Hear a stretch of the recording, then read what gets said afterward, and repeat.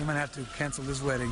How about some applause for our lovely couple? Cancel the wedding? A wedding was a casualty of the Calabasas fire. Only on two, how the bride and groom made the most of this bad situation. As flames headed in their direction, a wedding party had to evacuate. CBS 2's Brittney Hopper shows us what happened. It's supposed to be the most magical day, but after this couple from Long Beach said their I do's, It is crazy. People are trying to get out.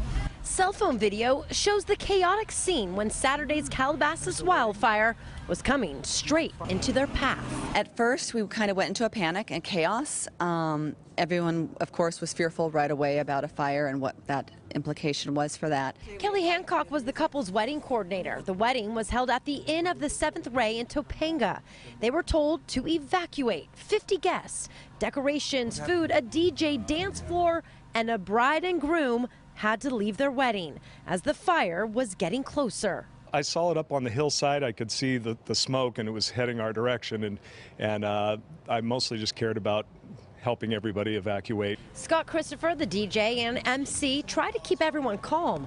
The wedding coordinator sprung into action and had everyone, from the guests to the restaurant staff, pack their cars and head about 15 minutes away to Topanga Beach, where the party continued in the parking lot. It wasn't ideal, but the couple did get to cut their cake and have their first dance.